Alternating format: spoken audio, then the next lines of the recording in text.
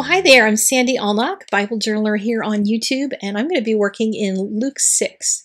Do not judge, and you will not be judged. Do not condemn, and you will not be condemned.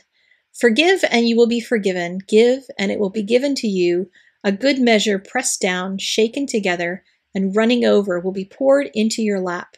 For with the measure you use, it will be measured to you. And the reason that I wanted to do this verse is because I got really upset the other day. I was listening to a Christian radio station, and they were doing a pitch for money. And they used this verse to do the pitch. And every time that happens, I feel like I come unglued just a little bit, because they only use the second verse. They don't use the first one in this section. The first part of that is talking about forgiveness. It's talking about how much you forgive is how much you are forgiven. How much grace you give out is going to be given to you. And that's what it's about. It's not about money. If you ever hear somebody preaching this and it's about money, run. They are misusing this verse in Scripture. So I thought that would be just something for me to maybe get this off my chest so I can stop thinking about that. And really focus on the real meaning of this verse. Anyway, I've sketched my little beaker onto my page, and I'm mixing up this new color. Is one that's like brand new at the time I'm making this video, from Daniel Smith. It's called Phthalo Blue Turquoise. It's a really pretty blue. I think it's going to probably win a place in my palette at some point because it's beautiful. It is a highly staining color, so if you spill anything on your desk, you will end up with, blue dots. So there's that. But it's a really, really pretty sky blue color. And I'm just going to do the whole background in that. And then I added more water to it and mixed it up again so that I could have a lighter blue. And I don't know if people know that you can just do that with your watercolors and change the color of it. And I'm even just going to throw some of this lighter color right touching the outside of the jar because I'm going to do a black line around it. I can just have that color merge from one thing to another and be just fine. I had another one of these little bowls sitting on my table from another color that I had tested, and I didn't want to throw all the paint away. So I'm just going to use a little of that, and it's called Bordeaux.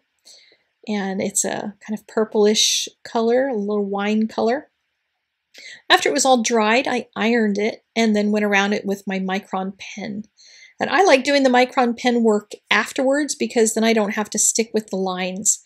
I kind of stick roughly with my pencil lines, but if I screw up and my brush moves somewhere, it's really easy to just change the outline of something by doing that later.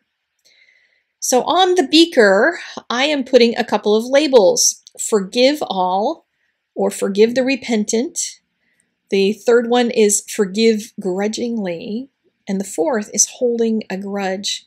So if you forgive all at the top, then you are paid back in great measure. Immeasurable grace will be measured out to you for the grace that you are giving out.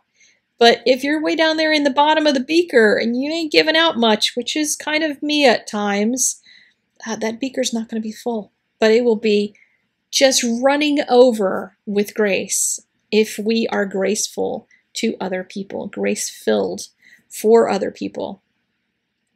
And sometimes I wonder why God really wants that to happen. Because some people, it feels like I get angry and I think they don't deserve grace. And then I realize, well, neither do I.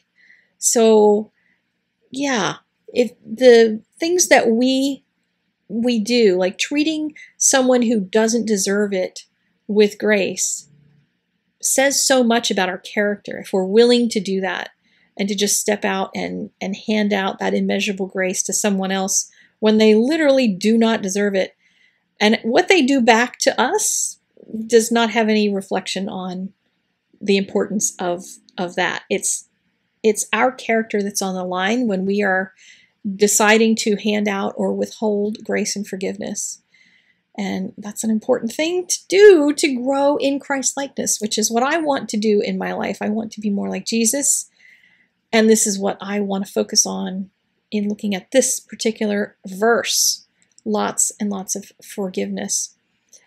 I hope you enjoyed this video. If you did, click the like button. It always helps the channel to get out to more people if you do that and leave comments and things.